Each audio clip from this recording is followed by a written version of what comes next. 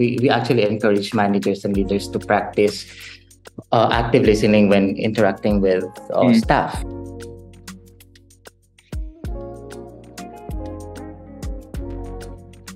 Hello, everyone. Welcome to a new episode of People Led Show by Infido. My name is Pawan Rochwani, and I'm hosting people leaders and CHROs from the Southeast Asia region.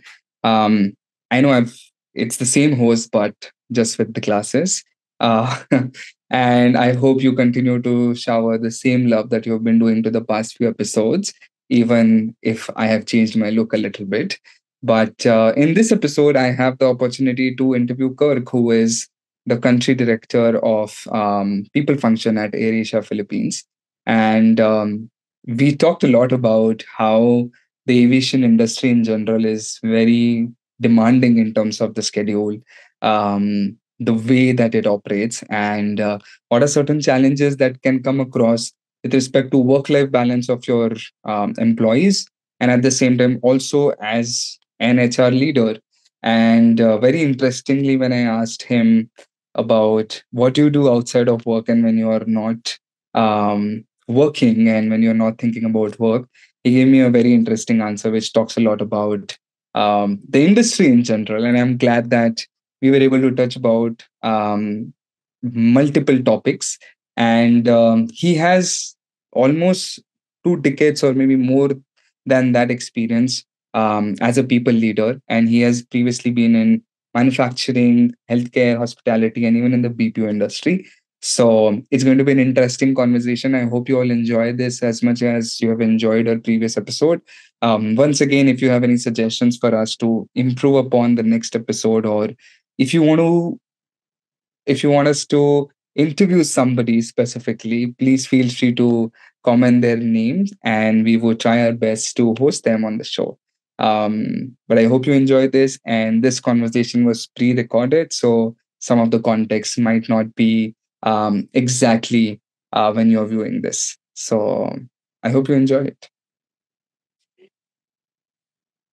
Thank you so much, Kirk, for giving us your time. I'm so happy hosting you. I know we have been going back and forth about when to do this, but I'm so glad that we are doing this today. So thank you so much for giving us your time.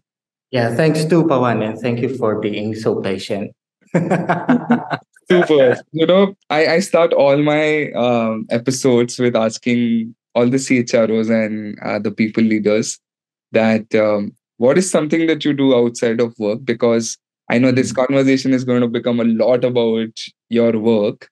But to begin with, what is something that you do outside of work? What are you doing on the weekends or just the time when you're not working? If well, Pawan, if the question pertains to when I am not working, well, I really don't know because I am always working. Well, from time to time, I've been receiving a lot of chats and then emails, and then I need to respond. I need to reply. Well, anyway, kidding aside, I'm more of a homebody, so I'd rather stay at home. Netflixing, YouTubing, Yeah. sleeping. I need of sleep. Yeah, Good. so that's me, basically outside of work. Super. Okay. And getting into now with respect to work, what are, let's say, the top 2 dilemmas or challenges that you currently face as the country head of people at AirAsia Philippines? Two dilemmas as the country head. Okay, number one, I would say work-life balance. Hmm. Yes, as an HR professional, we are tasked with finding effective strategies to support employees in achieving work-life Yeah. balance. It includes addressing issues like burnout, Yeah. isolation, and difficulties in separating work and personal time. And then Yeah. the other one, uh, although it's being promoted by majority of the companies, the Mm, DEI, yeah, right? Diversity, equity, and inclusion. yeah, Well, I'm saying this in terms of achieving the meaningful progress in DEI initiatives because there are still various factors, such as unconscious biases, systematic barriers, and of course, some of the employees would always resist to change. yeah. You know, yeah. So I think we need to navigate complex issues regarding to some Mm, of the aspects in the human resources like recruitment, retention, and promotion practices to create a more diverse and inclusive workforce. yeah, yeah. I'm glad we started on the DEI topic because I know diversity is crucial for innovation and um, specifically within the airline industry. Um, are there any specific measures that you are taking to transform and ensure diversity and equity and inclusion? Like, is there something you specifically like are aiming as a policy or as like an initiative at AirAsia? I think the most important thing is to listen and learn. Okay, so in breaking down barriers, by listening to others and learn from their experiences, Mm, that's very important. So I think we need to try to understand their perspective and what they are going through. got Okay, it. so listen and learn, and then number two, being open-minded. It is really important to keep an open mind because and be willing to learn and grow. So, uh, how do you say this? Perhaps don't be afraid to challenge your own assumptions and beliefs. Yeah, yeah, Yeah, and then respect differences. We really need to keep this in mind, and then speak up. So if you see something that's not right, don't be afraid to speak up. yeah. Yeah, I think Right? that's like very valid. Yeah, Yeah. So we actually need to use our voice to advocate for, well, for yourself and for yeah, others. yeah, Then the last thing that we need to do is to take action, yeah, right? So it means standing up for yourself and for others as well, or taking steps to make, well, the organization inclusive.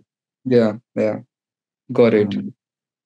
Very valid point actually. Listen and learn and voice out and all these things definitely are like very, very crucial.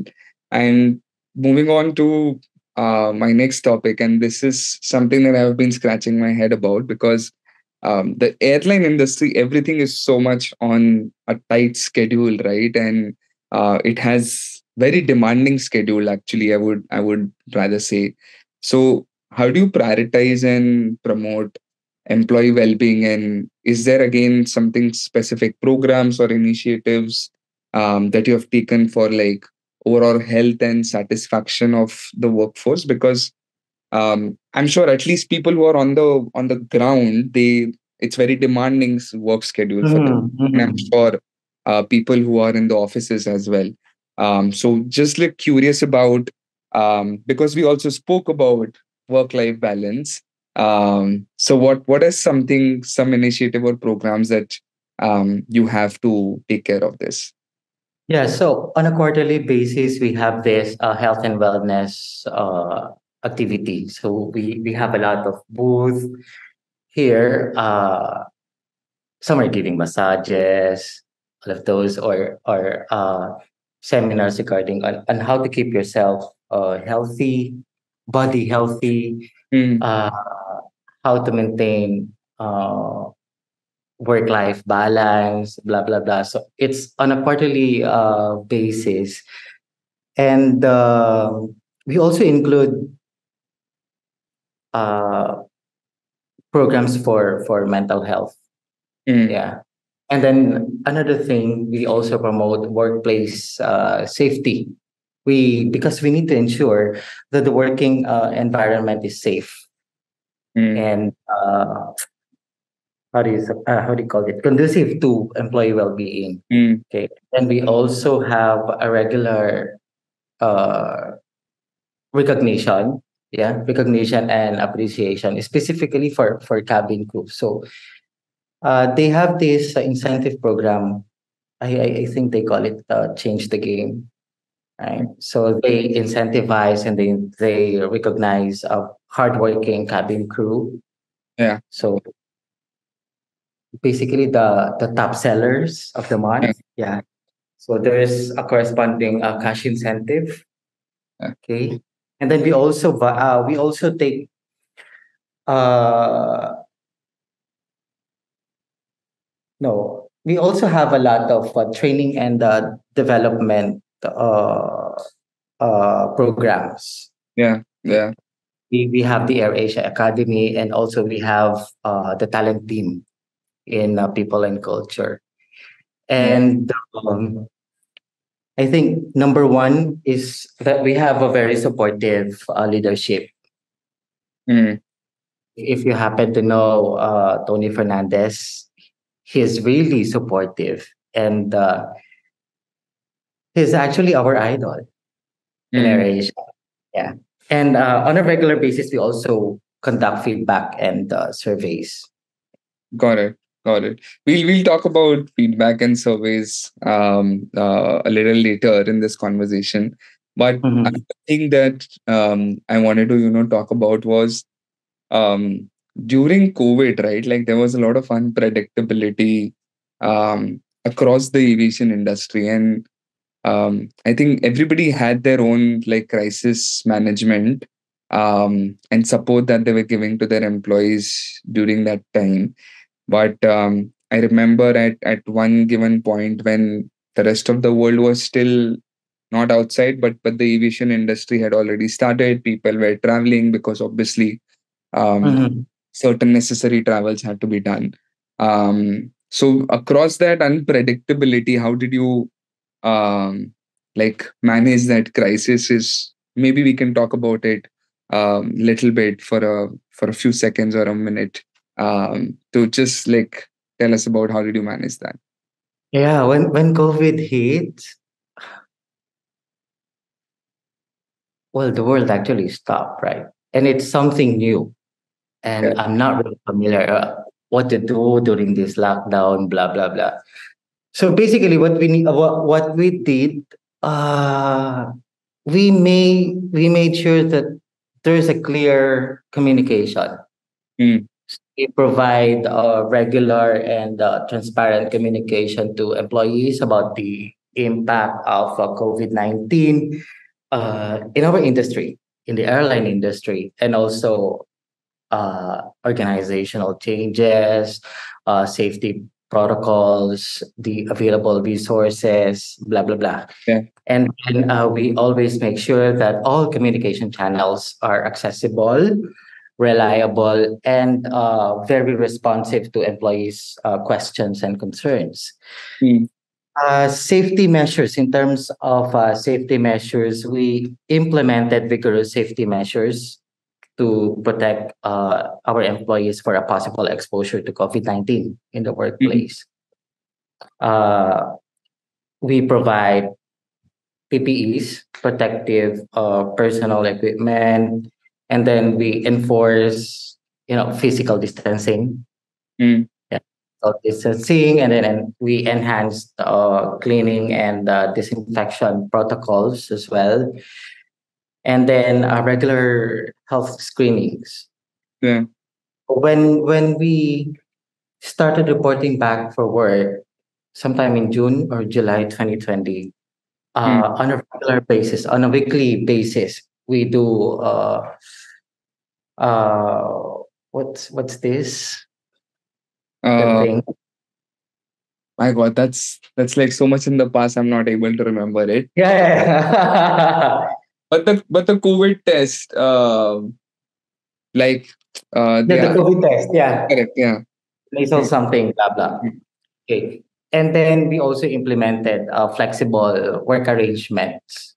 Okay, so we have the remote work, flexible hours, and we also have temporary leave options to Mm. accommodate employees' individual circumstances and concerns. And then mental health resources as well, right? Mm. Because we also need to recognize the what do you call it, psychological impact of the crisis, of this crisis Yeah. on employees. And we also provided mental health hotlines. We actually have this all-star peer support. Mm. So there is this channel wherein if you're if you feel something about yourself, if you feel sad, or if you feel that you're Yeah. uh, emotionally challenged, like that. So there are all stars. So we call ourselves all stars. So Mm. there are dedicated staff Mm. who's willing to listen and Yeah. give advice. Mm. Yeah. And then we also had a lot of employee engagement initiatives. So we had karaoke night. So that's Mm. every Monday. Yeah, Mm. so we encourage employees to join the karaoke night. So we play songs, and then everyone singing, blah blah blah. Mm. Yeah, Got it. In India, that test is called RT-PCR. I'm not sure if it's in same in the Philippines or not. yeah. RT-PCR, but there's another one.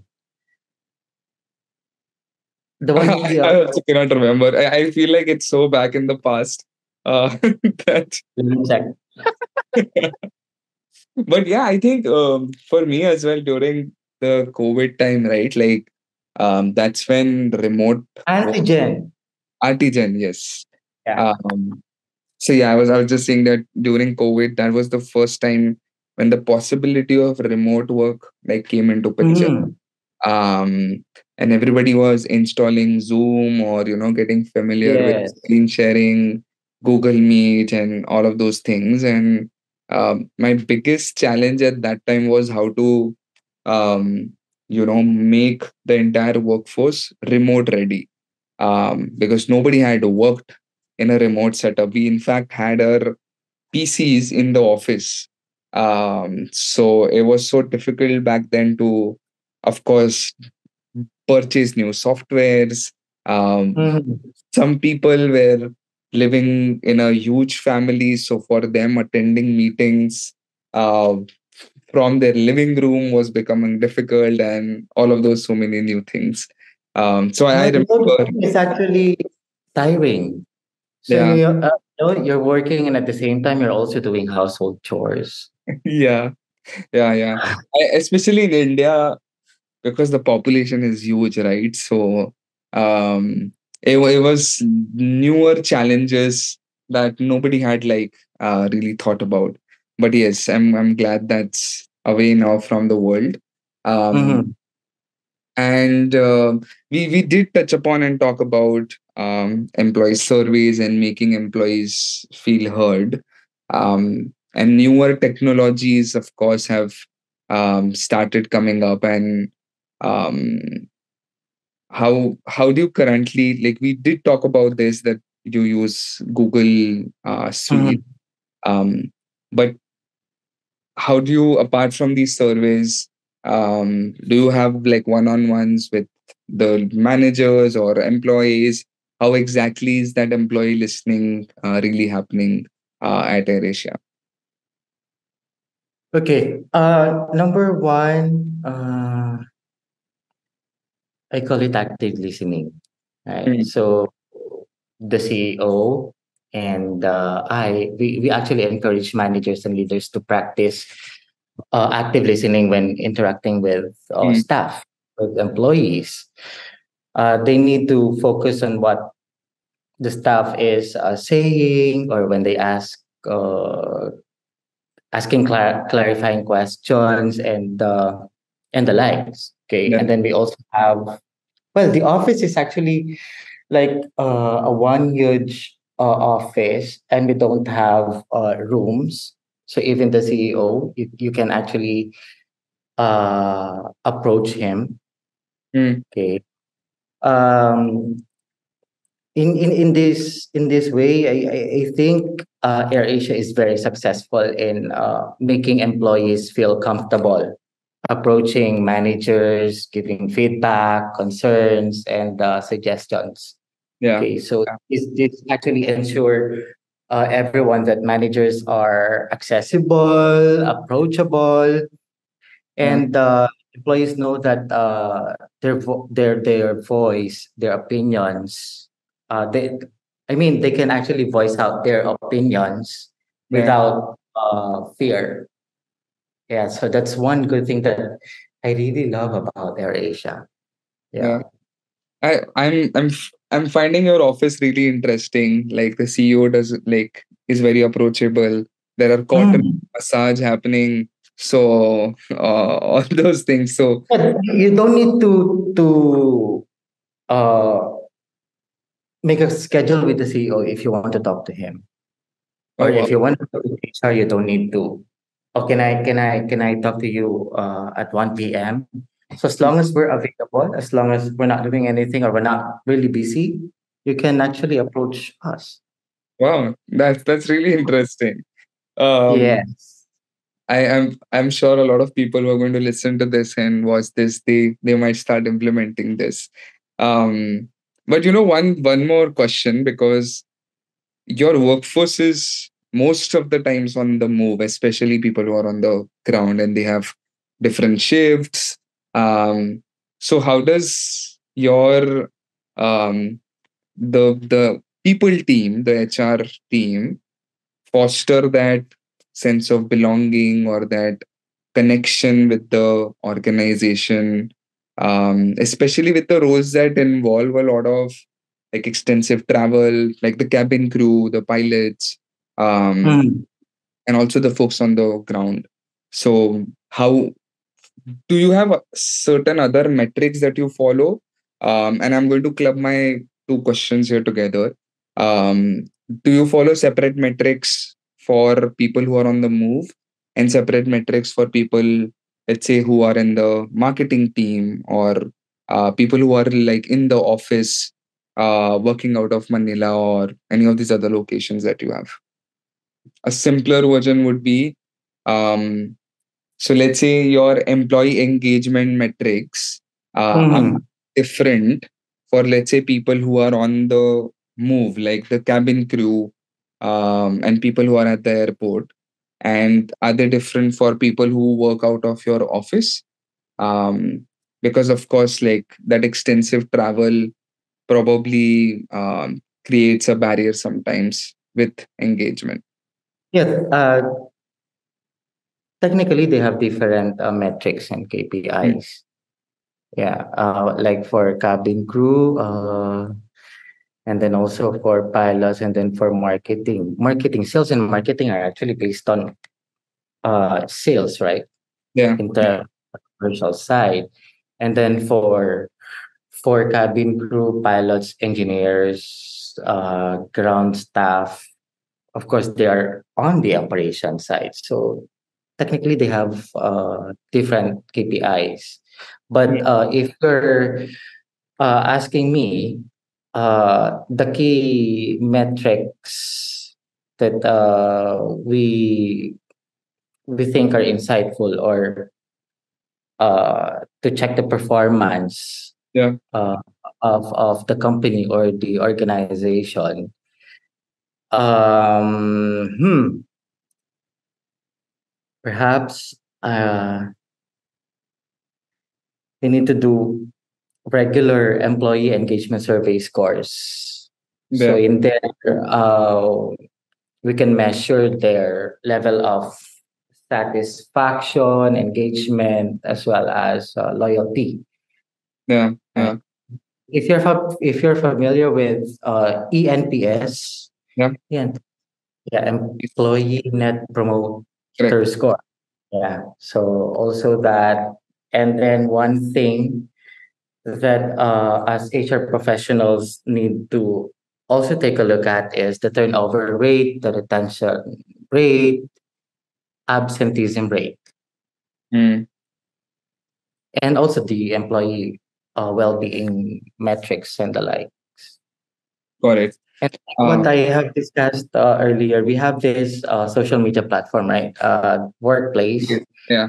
by Facebook. So in there we have three groups. So we have the announcements, the happenings, and the socials. So for the announcements, we announce what's happening in the organization, what's Yeah. new. Then Yeah. for the happenings, say for example, we have an employee, we have a wellness program, or we have someone we have a speaker that's going to inform us about financial well-being, emotional well-being, and then for the socials, you can just post anything. Yeah. It's like Facebook or Yeah. Instagram. You just post your photo, yada da, and all those. Got it. Okay. My last few set of questions. We've talked a lot about work in general, Mhm. but my last few set of questions, and this is more from a futuristic kind of an, or maybe let's say a philosophical aspect as well. Um, what do you think? How is the people management or the HR function going to change in the coming few years? I know a lot of now CHROs are becoming, I would say, technology first with let's say AI coming in and all of that. Mhm. But Mhm. what do you think? How is the future of the HR function going to look like in the coming few years? Hmm. In talking about AI, so we have this recruitment platform. So it automatically uh, what do you call this? Screen automatically screens the candidates, and then yeah, I think AI is a very helpful tool. Yeah, So this one can literally operate some of the HR functions, I think, efficiently. got it. Right. However, there's still I think there's still a need for human interaction. Mm, There has to be heart mm, to processes, right? But yeah, if I think if this AI thing continue to evolve, mm, mm, I hope the impact on the industry would be, well, we're expecting to grow more. yeah, Yeah. It will drive more innovation and transformation yeah, in the industry. got it. Mm. I think, yeah, we should keep the heart also Yes. Mm. within all the technology and AI that's been going around. Um, okay, here's my last question, and this is also not. This is also, let's say, how we started the beginning with what you do outside of work. This is also something I would say interpersonal. If you could go back to your 20-year-old person, what what is, let's say, a piece of advice that you would want to give to your 20-year-old self? Mm,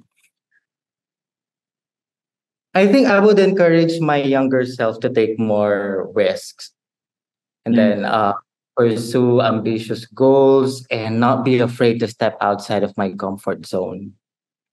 mm, I think I would emphasize the importance of resilience, perseverance, and growth mindset in overcoming setbacks and turning failures into valuable lessons. Because when I was still young, I am really afraid or I hate failures. mm, Yeah. So I think that would be my pieces of advices yeah, to my young. Oh, that's super. very deep. Yeah. That's great. I think lovely. Thank you so much, Kirk, for giving us your time. Um, I thoroughly enjoyed right from the beginning when where you talked about how sleep is so important for you, and now uh, Yes. we Isn't it talked obvious? My. yeah. We talked a lot about work, of course, and technology, and how the future of people function is also going to be.